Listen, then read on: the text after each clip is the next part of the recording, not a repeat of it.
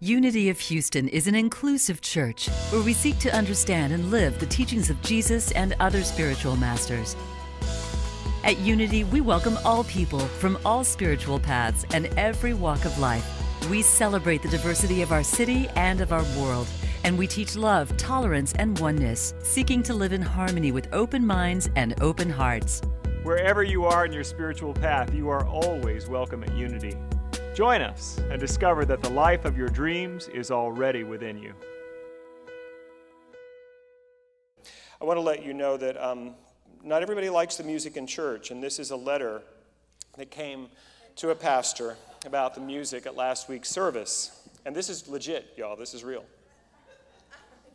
I'm very disappointed by the new music you brought to our church. The selection last week was particularly crass. I found nothing spiritual or inspirational about it at all. The tune was unsingable. The theology was pedestrian and questionable, and the harmonies were distorted and unpleasant to the ear.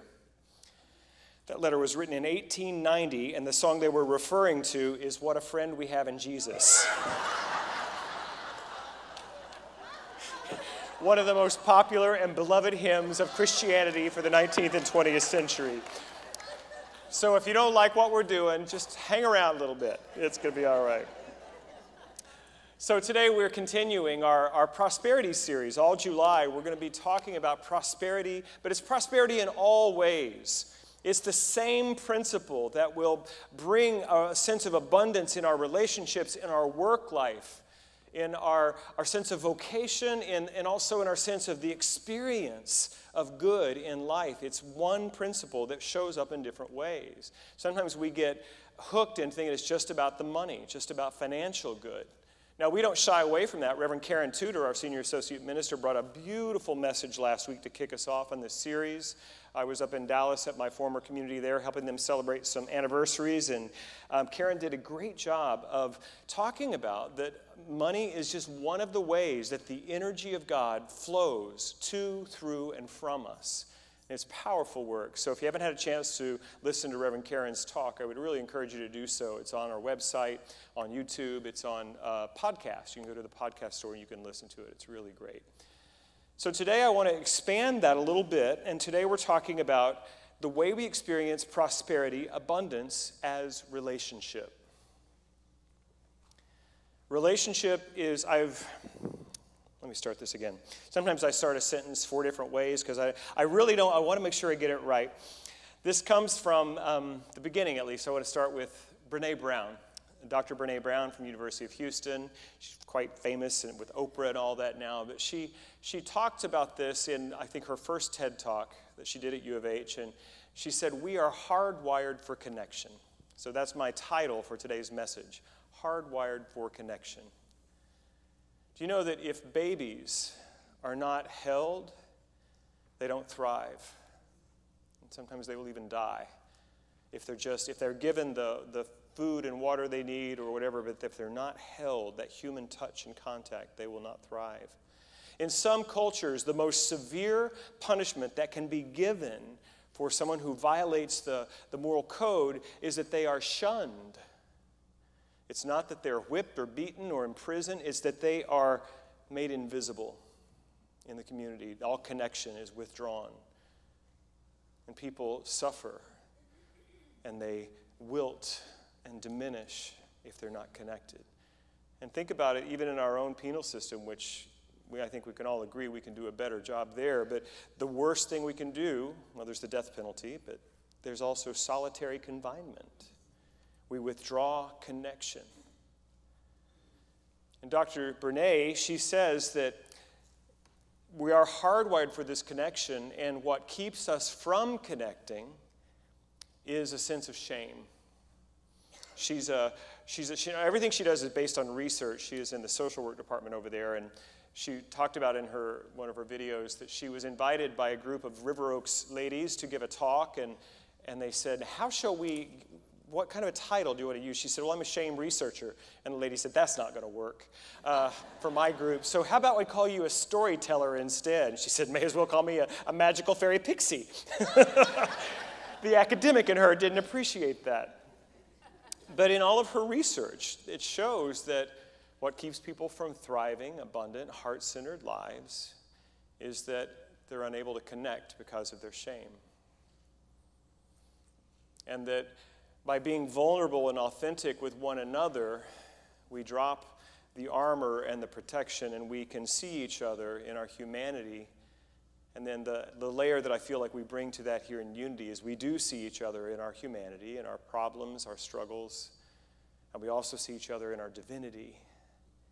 That we see that each of us is some particularly needed and unique and irreplaceable aspect of God's own heart that needed to be expressed as a human lifetime with all of it, all of the things that we experience as being a human being. And it's coming up a lot in this community that we want to create better doorways for different ways for people to find true community and connection here. I've been saying it a lot that I believe we live in the most connected and the loneliest, disconnected generation that humanity has ever seen.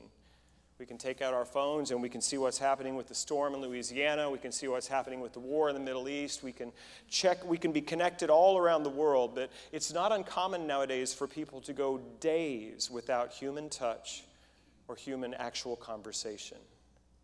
And we are withering. It's degrading to our sense of well-being. I believe that it's degrading the social connection and contract, our sense of being a community. And so that, truly, I believe that's the thing that we still offer. You know, you can get these teachings of unity online now anywhere, but you can't get community. You have to be in the room to meet people, to share your experience, to get supported. One of the images that came to me early on when we started doing this work was of a tapestry. And you think about that idea that you take an individual thread and it's really easy to break, right? Just pull it and it snaps apart.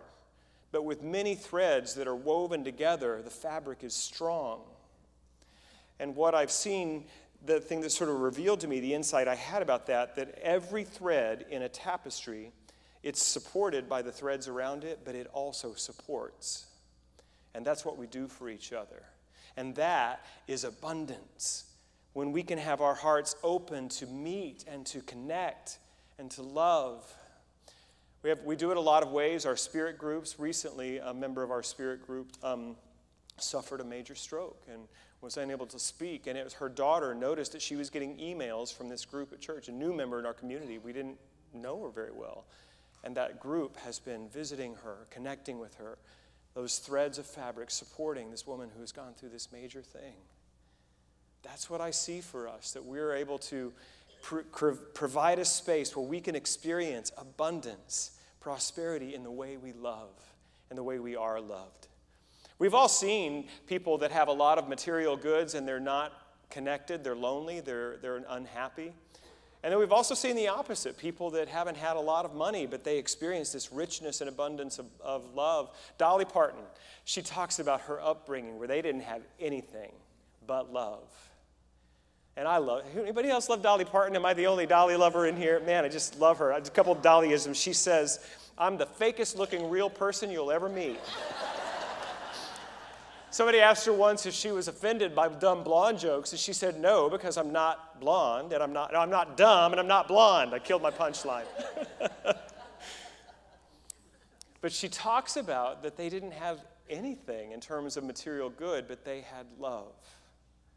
She was loved, and I believe that love gave her the confidence to bring her gift and to develop it, and now she's quite well off.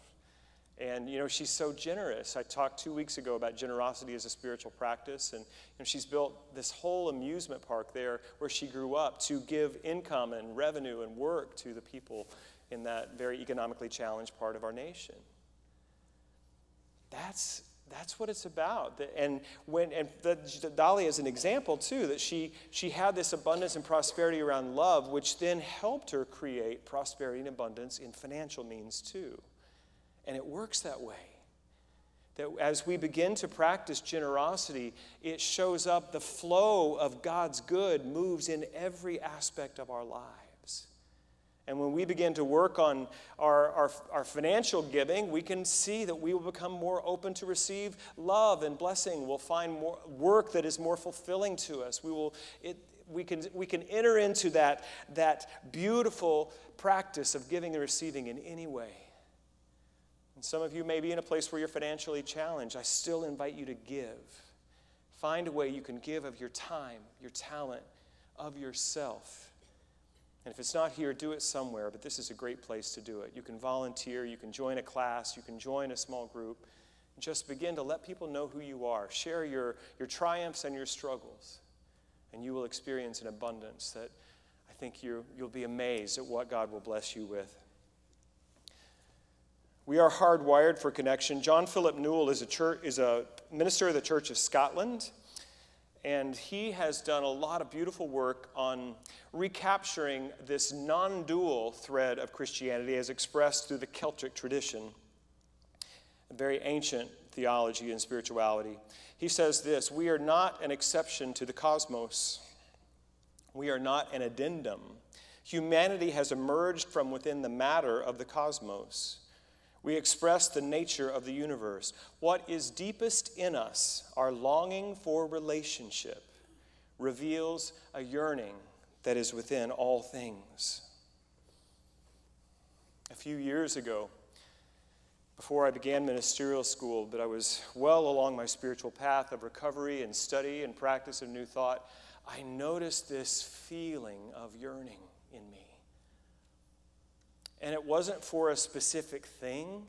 It wasn't like I wanted to achieve or to acquire something. My heart was just yearning. Sometimes it would show up as I would really miss my grandmother who died when I was 12. My heart would just ache with this yearning. And I didn't know what it was. But I was singing and speaking at a church in Huntsville, Alabama, and my friend David Leonard is the minister there. He's crazy. He's a Broadway dancer turned New Thought minister who's also a Sufi. And I knew he would be the one to talk to about this. And we're sitting at a little Thai restaurant in Huntsville, Alabama, and I'm telling him about this yearning of my heart, and I'm crying. And I said, I don't know, what is this? And he looked at me and he smiled, and he starts crying. He said, oh, honey, you're just feeling what God feels for you. That it's built into reality. This desire to connect.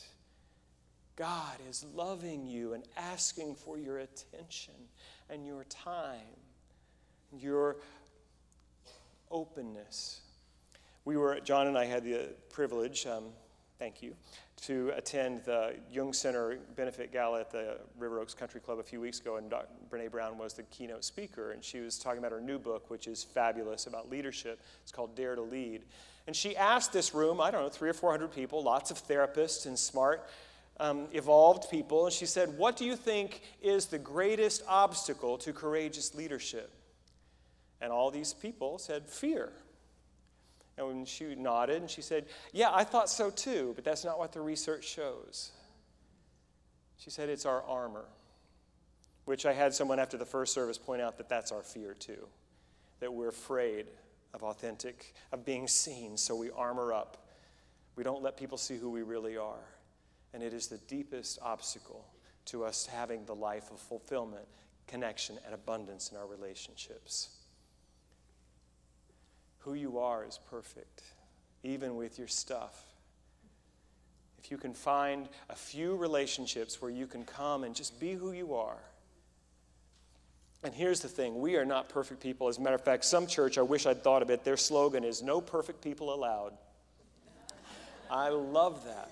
But we aim our hearts to God, and we seek to be on this path of healing and recovery and evolution, and then we can just bring who we are into it, and we will find support. I have a friend in AA who has since passed on. I may have mentioned this, just came to mind, but many, many years he's worked for the FBI, hard-bitten lawman, and he talked about this authentic sharing. He said, there were things that I swore to God I would take to my grave that now I've spoken at a podium in front of 10,000 people. Yeah. It's just human stuff. And our unwillingness to be seen in that way will keep us stuck. It will keep us isolated. I wanted to tell a story. I've been really struck by the power of story. We at our annual convention in Kansas City a few weeks ago, that was the theme was One Humanity, Many Stories. And I may not do it every Sunday, but I've done it every Sunday since convention, and I really wanted to see if there was a story to me that spoke about this idea of authentic connection and experiencing God's abundance through relationship, and one did come to mind. It's a great love story. This comes from the Hebrew Bible. It's a small little book stuck right between Judges and 1 Samuel in 4 chapters, the whole story. This is the story of Ruth and Naomi. And if you're not a Bible person, this is a good story. If you are a Bible person, I invite you to listen to it a little differently. This was written created by in a different time, in a different culture, so some of those references and the ways that they did things won't make any sense to us. We're not of that time or those people. And yet some of it is so universal. So on this teaching, we're doing abundance and prosperity. I'm going to start with a story with famine and death. How's that sound? Abimelech was the patriarch of this family, and his wife was Naomi, and they had 2 sons, whose names I'm not going to try and remember right now. And they lived in Bethlehem, Judea. And a famine came upon the land, and Abimelech knew that he wanted to keep his family whole and intact and alive. And so he made the very, I'm sure, difficult decision to move his family to the country of Moab, the neighboring nation, which had been the enemy, the oppressor of the Israelites. They had been, their practices were different. Their sexual morals were different. They were the bad guys. They were like, don't go look into those, don't go to that Moabite place. They're bad over there. That's what the people would say to their kids. And yet here Abimelech decided to move his family to Moab. And while he's there, they were able to keep the family alive, but then he died. So here's Naomi, a widow in a foreign land with her 2 sons. And they decided that they needed to marry to keep the family going. And so they married 2 women from Moab, Ruth and Orpah. Just a little aside, Oprah Winfrey's family chose the name for her out of the Bible, but somebody misspelled it in the family Bible. So she's supposed to be named Orpah, but her name is Oprah. Unique. She could probably teach a little bit about abundance. What do you think? Anyway, back to the story. And so after these sons had married, the sons both died as well. So now Naomi, a stranger, an immigrant in a new land, with all of her blood family have died. And these 2 daughters-in-law that she loved, and the story doesn't give us a lot of the backstory or what happened, but we know that she loved these young women as her own daughters because it says that she made the decision to return to Bethlehem and they wanted to come with her. And she said, why would you come with me? There's nothing binding us together anymore. Your husbands, my sons, have died. My husband has died. There's nothing here. And they said, no, we love you. We want to come with you. And they began down the road back to Bethlehem. And she said again, go back to your own families. Go back to your mother and father's house. You can marry again. It's not too late for you to build a new life. But I'm too old to marry. And we will not have that connection again. It's kind of silly. She said, even if I were to get married today and have sons, would you wait until they grew up to marry them? She's like, it's ridiculous. There's nothing here between us. And Orpah listened to what her beloved mother-in-law said and knew that she was looking out for her own benefit, so she did. She went back to her mother's house. But Ruth did not.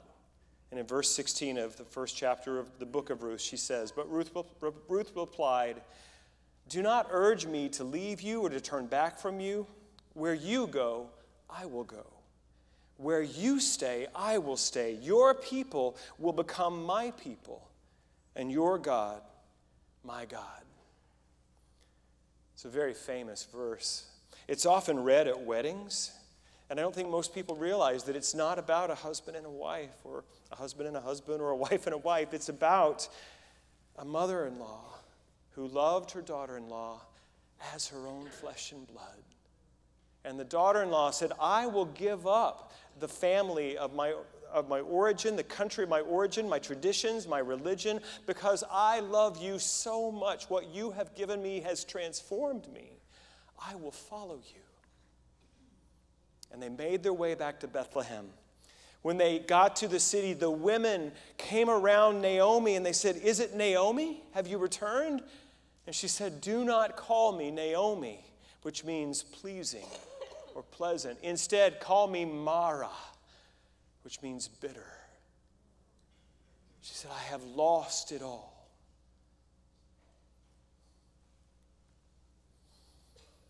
When they got settled in Bethlehem, Ruth said, "I will go and find a way for us to eat." And so she said, "I will go find a landowner. It's the barley harvest now, and I will find someone who will be kind to me and let me glean in their fields."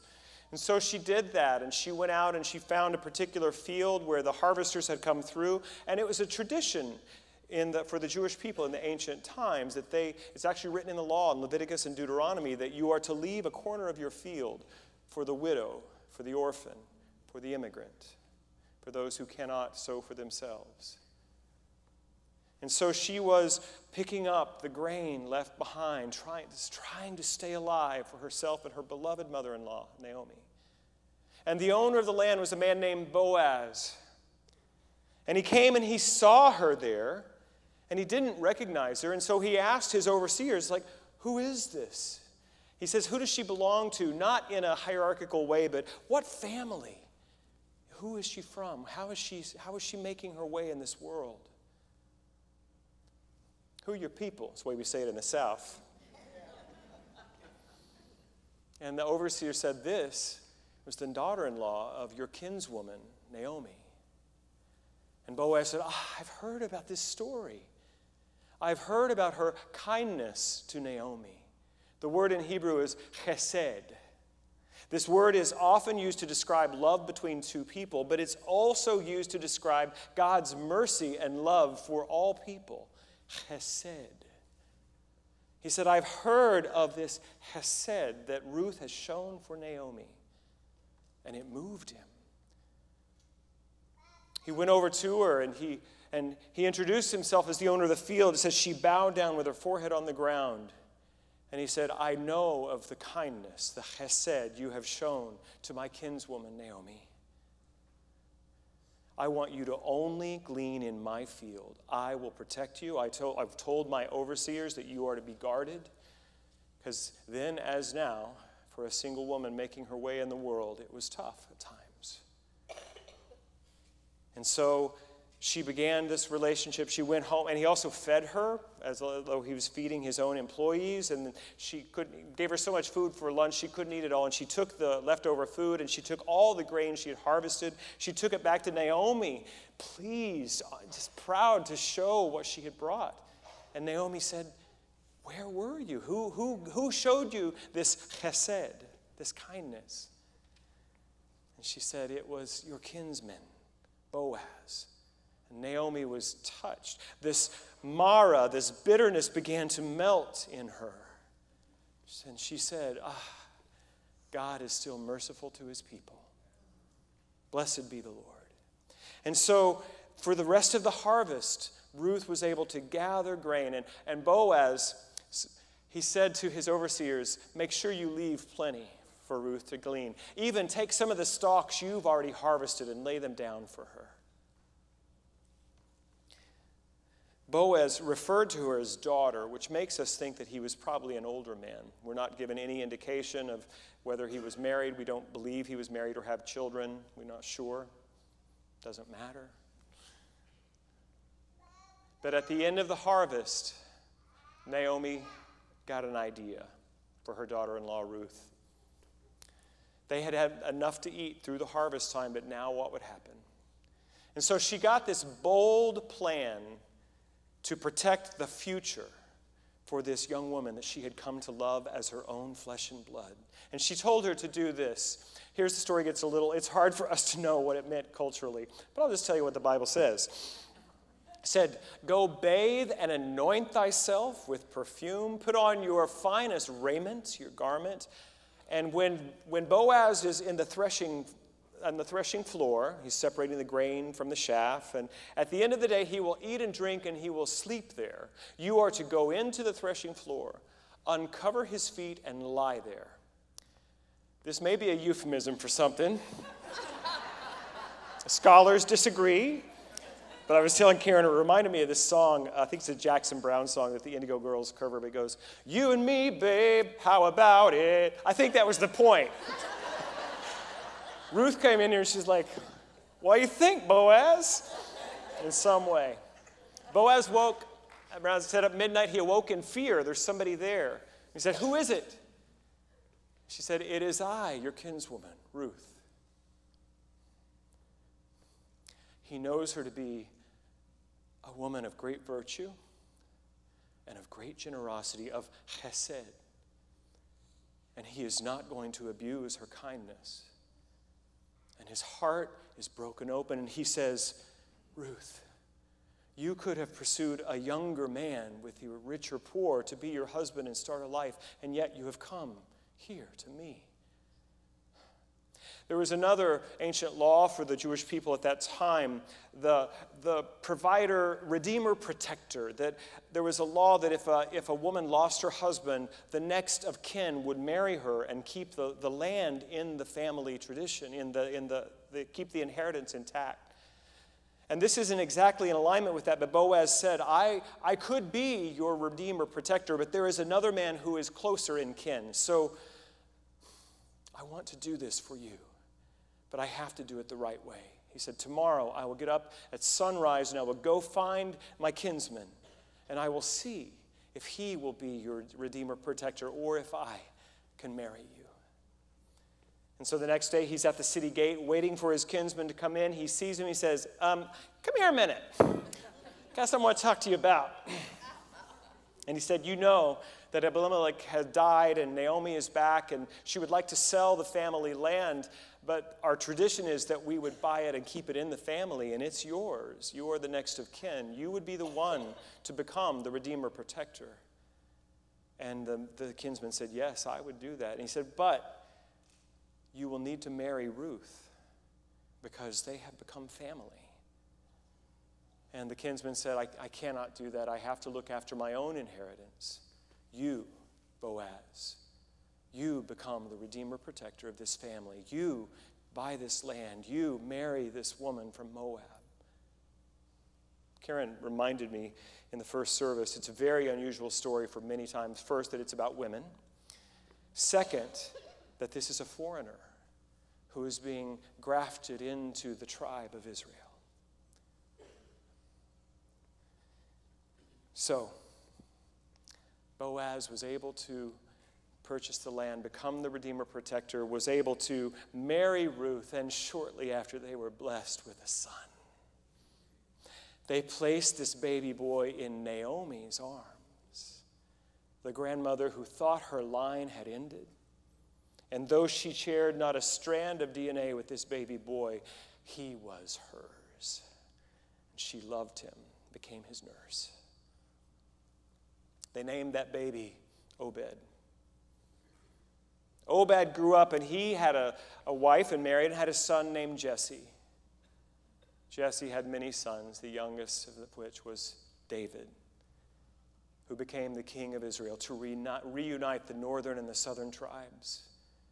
Became the greatest king, and his son Solomon, all the way down to Jesus of Nazareth. We are in the lineage of Ruth and Naomi. And this love that so gave in the face of famine and death, they said, I will follow my heart. I will follow you. A love like that will transform your life.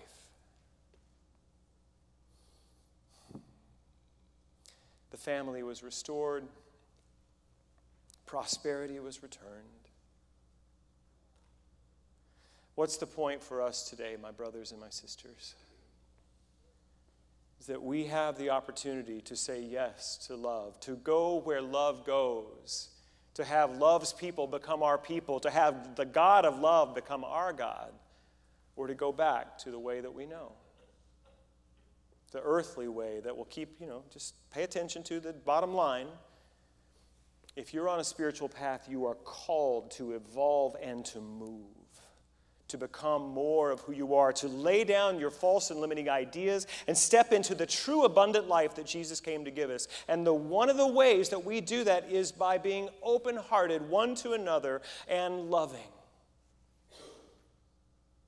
I have been transformed by the love of people in church from the time I was that big, Obed size. Until this day, I have continued to receive the gifts of people in spiritual community that love me despite my flaws, sometimes because of them, and love me into being more of who I came here to be. That's happening right now. I have people in this church who will call me up and is like, Michael, that thing you said, we got to talk about that. And I receive it.